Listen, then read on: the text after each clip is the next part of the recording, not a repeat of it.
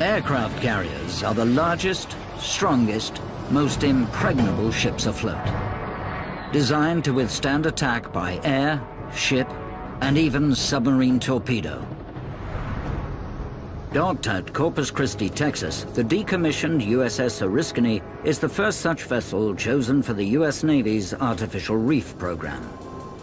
A crack team of marine demolition experts will attempt to deliberately sink this giant ship to form a man-made artificial reef, attracting divers and tourism.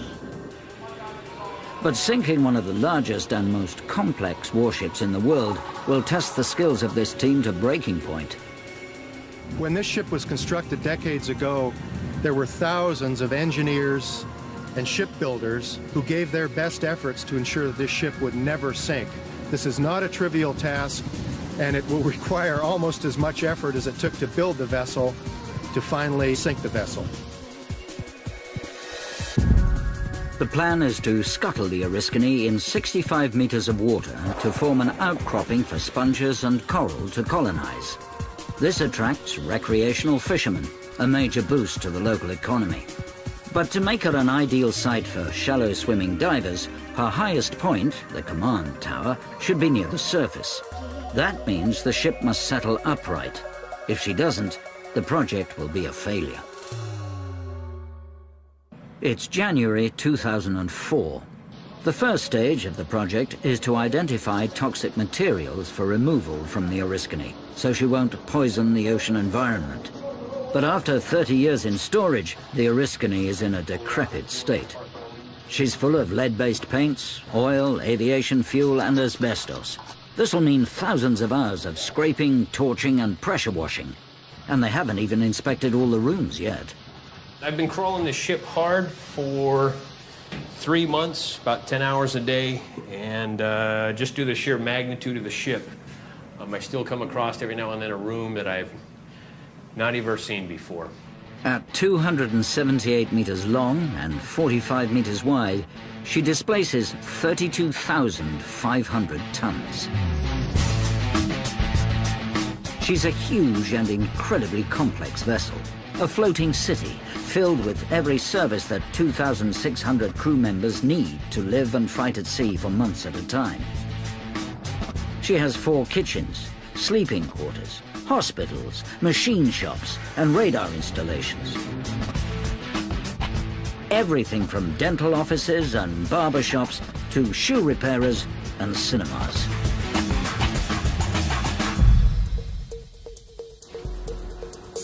The Navy's head man on site is project manager Don Herring. He's got the mammoth task of ensuring every single part of the ship is inspected and cleaned. To meet strict environmental standards, he has to literally crawl through thousands of rooms and 565 tanks looking for toxic waste. Checking in the tanks to make sure there's no oil, no residual, no hydrocarbon type material left in the tanks. So when the ship's actually reefed, we don't even hazmat the oil. Some areas are as large as an aircraft hangar, others as small as a coffin. And every single one must be made spotless. But that's just half of this mammoth project. They must also work out their sink plan to safely get the ship onto the bottom of the sea, exactly in the right place and standing upright. I think the contractor put a good sink plan together. It's going to flood basically without any mechanical means. And they decide how much water she can ballast, how much displacement she can take on, how the water has to move, where it has to move, and when it has to move. Quite involved. Involved is an understatement. Aircraft carriers are built to be unsinkable. Since World War II, no US Navy carriers have been sunk by enemy action. That's because they have 4-inch armor plates surrounding an inner core of over 1,000 rooms, each one capable of being shut off to prevent further flooding. To sink the Oriskany, each of these thousands of watertight spaces have to be breached. And even in her present state, the mighty O will put up a brave fight.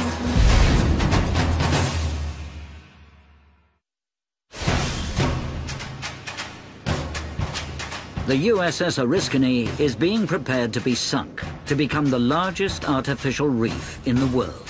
The project is now in full flow. Anything that can be salvaged is being removed. It's a tough job. This is the starboard elevator. The planes are taken up this way.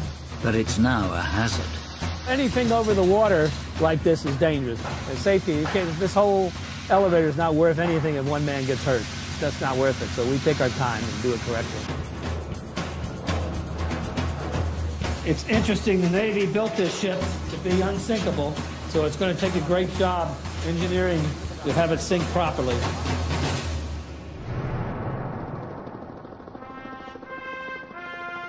The construction of the USS Oriskany began in May 1944.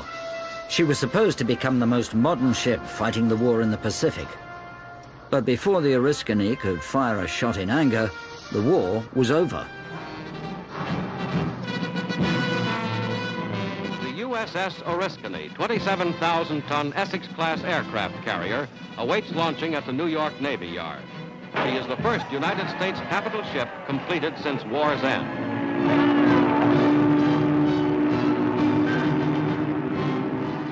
At that time, she was only able to launch and land propeller-driven aircraft, and her role in the peacetime fleet was uncertain. She was later refitted to launch jet fighters with more powerful hydraulics, steering system, bridge and flight deck, and became a strategic player in the wars of Korea and Vietnam. Right through to the 1970s, the Oriskany, or Mighty O, was one of the busiest ships in the US fleet. Time is 3-3. The altimeter 2982. The Oriskany's journey from warship to reef began in September 1976 when she was decommissioned. In 1989, she was finally struck off the Naval Registry and then joined the large number of US warships left to rot in storage. After 2 failed attempts to sell this monstrous vessel for scrap, the Navy chose her for an artificial reef program.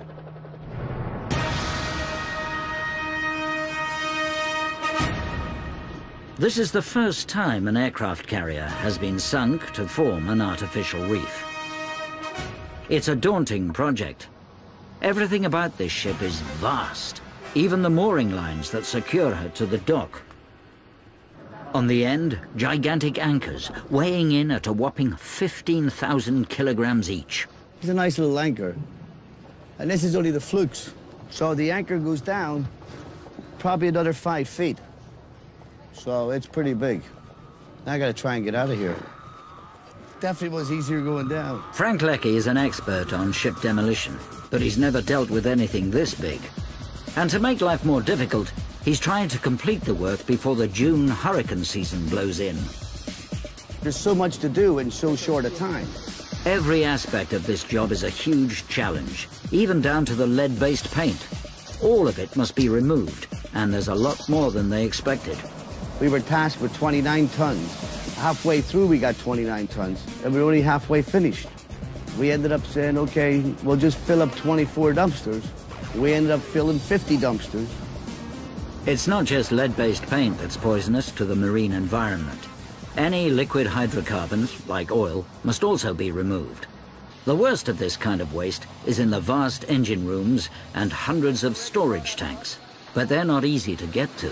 We developed what we call mine shafts that go all the way down to the main engine rooms. But we had to cut through 2-inch armor plating, Class A armor plating here. And then on level 4, just before the engine room down here, if you can look all the way down, we had to cut through armor plating again. The only thing that can remove this decades-old grime is a very high-pressure water gun.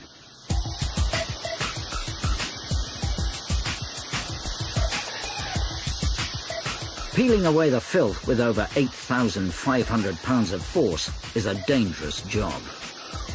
It's all about stance. You gotta stand right.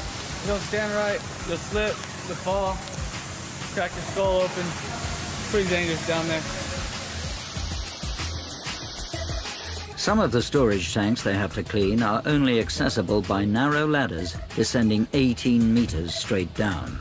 Not only are they operating in tight spaces, they have to contend with extreme heat. At a scorching 43 degrees Celsius, everything is difficult. What you can notice where you enter the tank is it's not only extremely hot, there's no airflow whatsoever. Okay, it's somewhat oily, and it's approximately 50, 60 feet deep, and one has to go down a real narrow ladder to get there. So it's all in all an extremely strenuous job that requires frequent rotation of people because of the arduous conditions.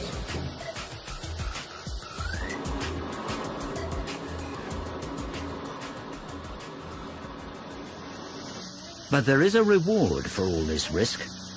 The metals that the ship was made from are now being mined to pay for the operation. These are very high-grade metals. The Navy only used the best metals when they made a ship. So there's a lot of revenue coming back out of each of these loads. And we ship 2 to 3 loads of this a week.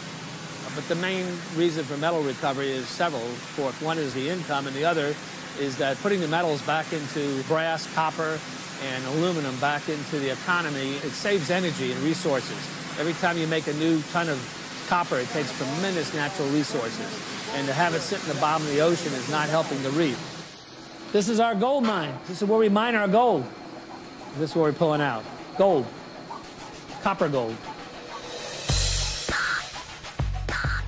While the inside of the vessel is stripped and cleaned, outside, Navy divers are inspecting the hull. They're checking the condition of patches called blanking plates that have been welded to the underside of the ship. This will give them extra information to help strategically place the bombs that will sink the Oriskany. So our job here is to identify dimensions and conditions of all the blanking plates on the openings to the sea of the Oriskany. There are 124 on the drawing, and we have to go down and identify the condition of each one to make sure the next crew knows what they need to do. When you're working underneath the ship, you can identify the patches and the patch numbers and correct the drawings.